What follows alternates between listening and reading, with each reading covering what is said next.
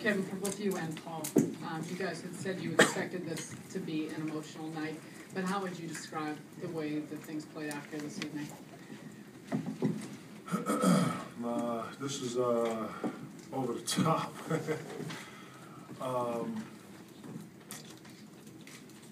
Doc had hit us 2 days ago or something. And I think I had some reporters ask me about, what was the expectations coming back here before the Dallas game, and I didn't want to be thinking about things where I had another game to play. And this was just the one word that comes to mind is just unbelievable. I didn't expect anything like that, for myself. Shows the first class, shows the type of organization that this is and the appreciation of the organization for you. And I couldn't put it into words. Paul and I was joking before the game, who was going to tear up and drop a tear. And, I had lumps in my throat, and I kept it under control. And I tried to focus as much as I could on the game and not take away from it. But, man, this is over the top. I couldn't put that into words.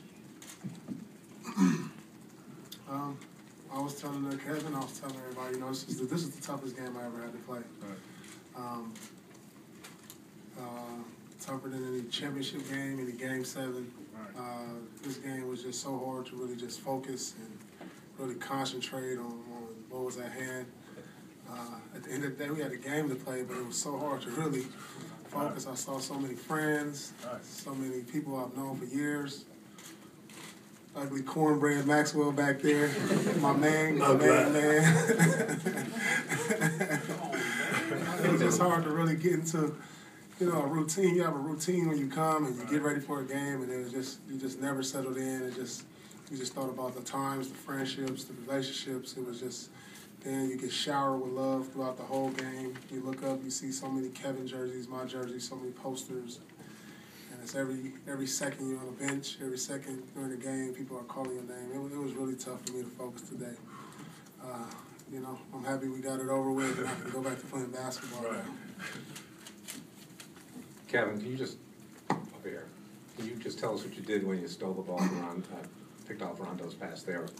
Well, I knew they was trying to run a pick and roll, and Rondo was trying to get a 3. I knew they needed a 3 at that point. Just played the passing lane. It took me 2 days to get the layup up.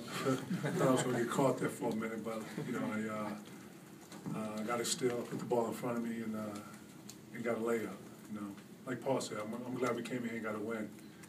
A lot of distractions, but it was a good distraction. It just felt good to be showered and for the city to show the appreciation. Nonetheless, the organization, man, is you give yourself.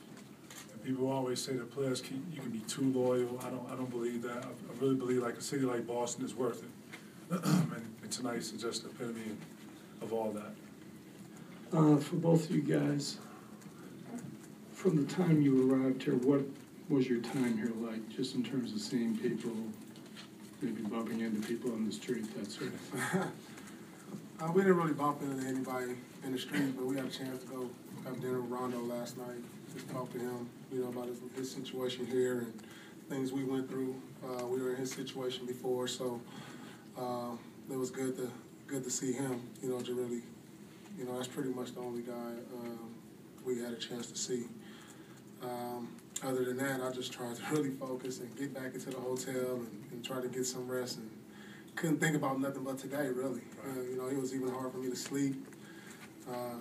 Just laying in a downtown hotel in Boston when I'm used to being in my house, getting into the arena, coming through the backside, making a left instead of a right. Just everything was so different, and it was great though. It was great to be here. Hey, Kevin, just describe what that was like. To kind of concur with Paul said, it really didn't hit me until I got to see Ed Lacerte, Jeff Twist. I got to see all the guys who made our stay worth it. Phil Lynch, Johnny Joe,